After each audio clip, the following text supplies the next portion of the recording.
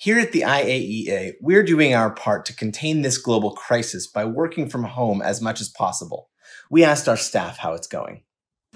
Working from home, I'm enjoying it. Initially challenging. Quite exciting. Really different. Very unusual. I was surprised. Adjustment. Isolated. Focused. Surprisingly productive. And I am working from home on procuring the essential equipment for member states to diagnose COVID-19. Engaging with stakeholders in nuclear power programs. But our emergency responders definitely still prepared. I'm surprised at how good it works actually. Our team has really come together. Working from home on policies to help the IAEA achieve gender parity. To support our nuclear sciences and applications laboratories. I would say I'm pleased to see that in spite of all the difficulties, all the obstacles, we can continue to operate. On the revision of safety standards. Ongoing projects of the animal production and health. On media relations and public information. When working from home, I didn't anticipate working in the same room where my kids were doing their homeworks. The coffee certainly isn't as good here. That I would be working more hours than in the office. I wish this